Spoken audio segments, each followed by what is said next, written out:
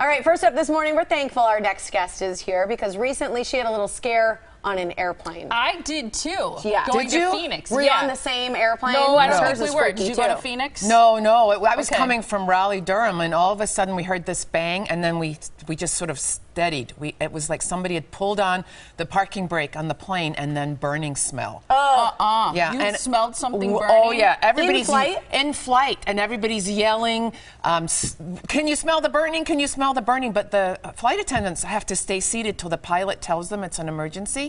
And then while we were landing, this little girl behind me says, "Mom, it smells like your green beans in here." What was it? A duck had flown into the engine, completely shut down one of the engines. We had to turn around, emergency landing, you know, fire trucks, everything, and it was very scary. That's why you don't fly in a prop We had an emergency landing. Oh, yeah, that would not go over well with me. Well, luckily, the con that I was going to had paid for me to fly first class, so they had already served drinks in the first class cabin. So we were like, you're like, hey, everything is fine. Happy birthday! Oh, look at that! It's a little tiny drink. This is so cute. Look at this A little champagne. Prosecco. Oh, that is so cute. That is I not love that. enough. Yeah, I figured that. So I am 31 now. Yeah. I supplemented it with a little, because you're a star. That is little awesome. salt and pepper Thank stars. you very much. I'm going to use them as a wand, though, all Good. show. Well, Dave told me, cameraman Dave said I couldn't bring you a book because he wasn't sure you could read.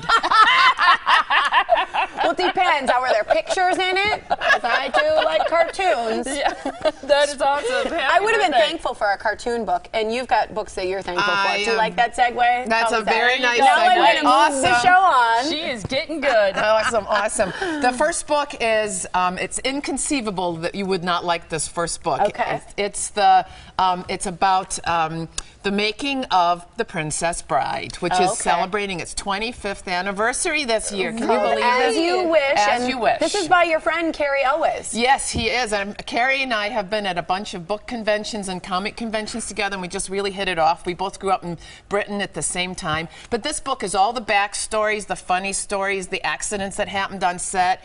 It's so charming and lovely, and it's got the all the famous lines from the book and how they produced them, and it's just a wonderful, wonderful book. That's inconceivable that you wouldn't like it. Inconceivable. Yeah, because it's called As You Wish, Inconceivable Tales from the Making of the Princess Bride. Yes. A lot of people love that movie. It kind of became a cult classic. It still is. Something that, and still is. People love seeing it and quoting it. You hear people quote it all the time. Well, yes, my name is Inigo Montoya. You killed my my father. father. Yeah. Prepare to die. Prepare to die. You see, you do better. Awesome. Prepare to die. Yeah, you do it way better than I do. Mine sounded like a bad Scottish accent. I know. Prepare to die. Yeah, right. So I It's like Braveheart. The next book we're talking about is by Stephen King, and I just heard him on the Today Show. I want to say a week ago. I think he was talking about Revival, his new book, and he said on TV that he believes in God.